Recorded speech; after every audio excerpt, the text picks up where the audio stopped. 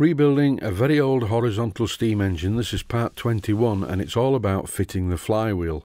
Now, fitting the flywheel should be a very simple operation, but this one has a couple of problems. The main one is that the hole in the centre is tapered, so whoever bored this in the first place, the lathe must have been out of alignment or something, because it really is badly tapered.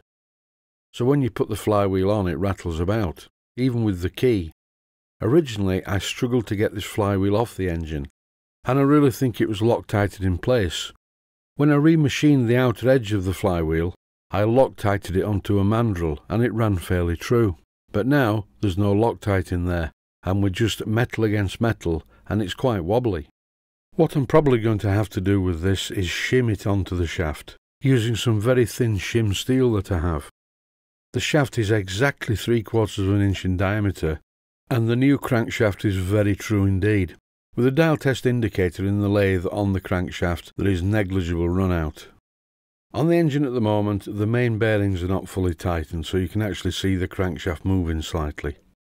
This is not a problem. I will be tightening the main bearings up later on. Something puzzles me about this flywheel. It's very strange. Only last week, I remachined the outer edge of the flywheel in the lathe, and it was nice and shiny and rust-free, and now it's got some rust on it. This is very weird, because I do not have a rust problem in my workshop. If you look behind the engine, you'll see that there's a radiator, a large double radiator, that keeps me warm in the winter and keeps the workshop dry. Even the chucks on the lathe do not get rusty where I handle them.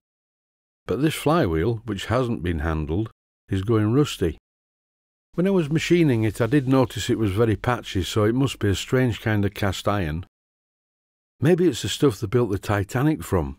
So really, when it hit the iceberg, all the iceberg did was scrape off the paint, and then the seawater very quickly rusted the metal. The water came in and the ship went to the bottom within 2.5 hours. And I'm also noticing some rust around the edge of the front cylinder cover, which I also cleaned up recently. The rear cylinder cover is perfect because that is a new piece of cast iron, which is probably of a higher grade.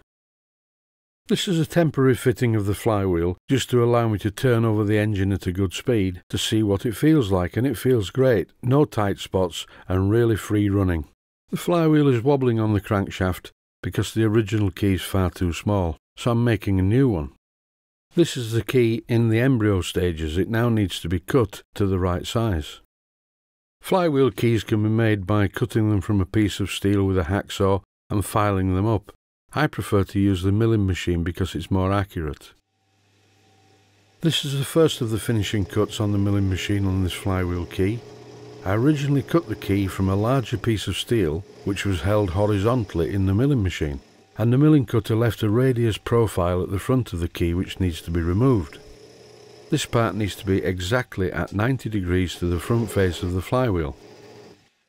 In this clip, I've turned the part over in the milling machine to mill an angle on the outer part. As you can see, once it's cleaned up on the linisher, it looks like a keyway key. Now comes the interesting part, machining the base of the key to fit in the slot of the flywheel and the crankshaft. Periodically I remove the key from the milling machine, generally after every cut. Clean off the burrs with a file and try a dummy run in the slot in the crankshaft. I know this is a very unscientific, unengineering way of doing things, but it's the way I've always done it, and it seems to get me there in the end. When I first started off with model engineering many years ago, I would generally make 3 parts. The first one was really bad, the second one was not bad, and the third one was adequate.